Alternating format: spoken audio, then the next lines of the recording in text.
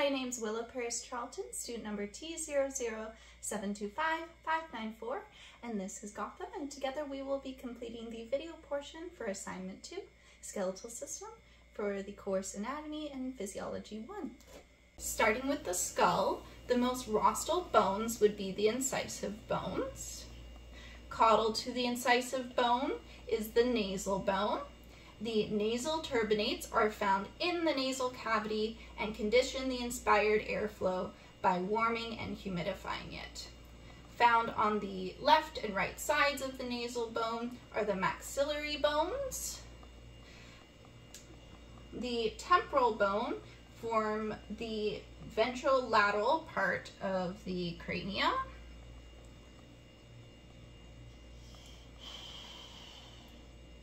The opening leading towards the middle and inner ear is called the external acoustic meatus. Making up the lower jaw is the mandible. The ramus is the caudal end of the mandible, that is the vertical part that forms the temporal mandibular joints. The frontal bones form the forehead, and the parietal bones form the ventrolateral parts of the cranium. The frontal sinuses are contained in the dorsal part of the frontal bones and medial dorsal location to the orbital cavities. The occipital bone forms the caudal ventral part of the skull back here.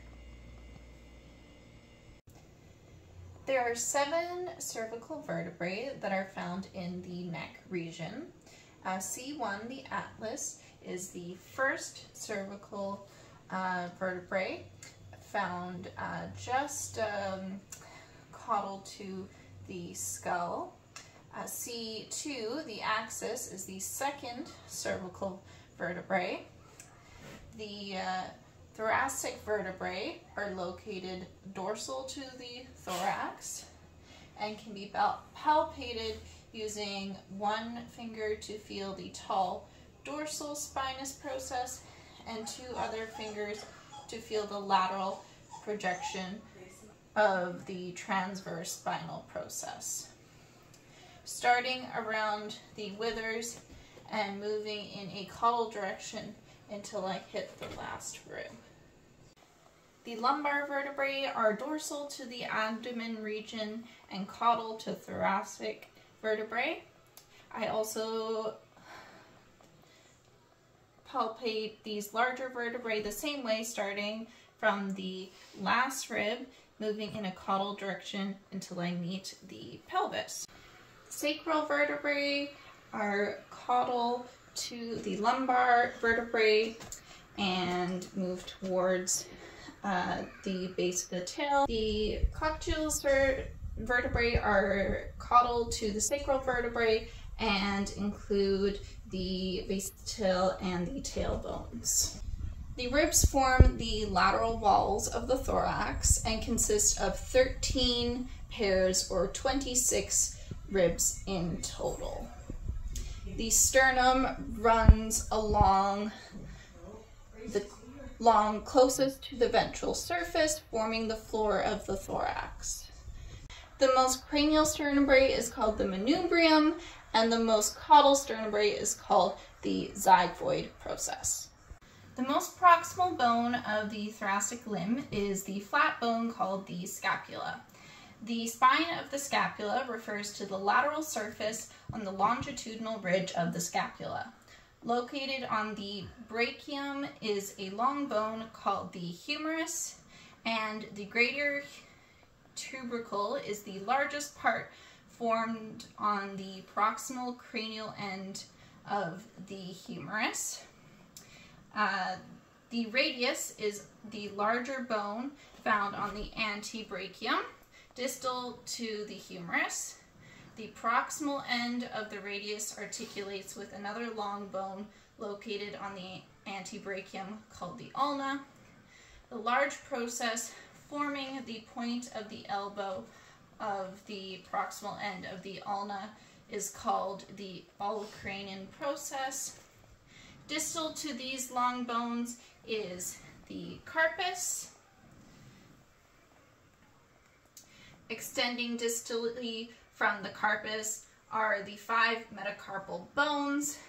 Distal to the metacarpal bones are the 5 digits that are made up of phalanges. The names of these 3 phalanges are according to position, are the proximal, middle, and distal phalanges.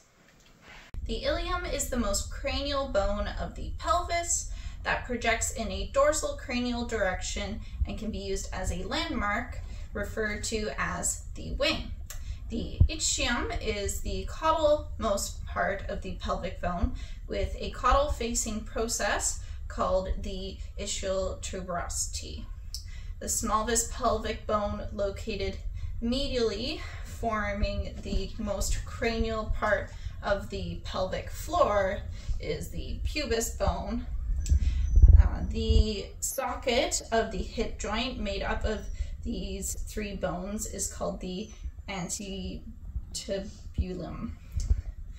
2 large holes located in the left and right sides of the pelvic symphysis are called the orbiter foramen. The femur is the long bone of the thigh that has proximal cranial end called the head of the femur that sits in the antibulum, and a proximal caudal process with the largest greater trochanter. Distal to the femur is the patella, the largest sesamoid bone. The 2 smaller sesamoid bones are called the medial and lateral fibullae. The fibula is a thin, long bone that runs parallel to the larger bone called the tibia.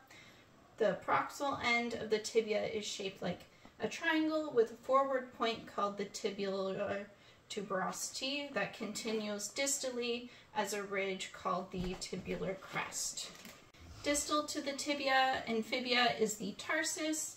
The calcaneus is found in the proximal row of the tarsal bones. Distal to the tarsus are the 4 metacarpal bones. Following distally to the metacarpal tarsal bones are the 4 digits made up of 3 phalanges called the proximal, middle, and distal phalanges. The mandibular lymph nodes are located on the left and right sides of the head, caudal to the mandible but cranial towards the neck. The parotoid lymph nodes is located just ventral to the ear. The axillary lymph node is located in the axillary region, also known as the armpit. The pescapular lymph node is located caudal direction from the scapula on the chest here.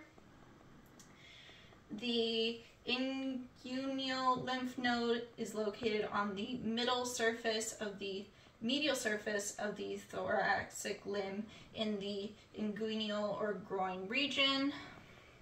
And the popliteal lymph nodes are located on the caudal side of the stifle.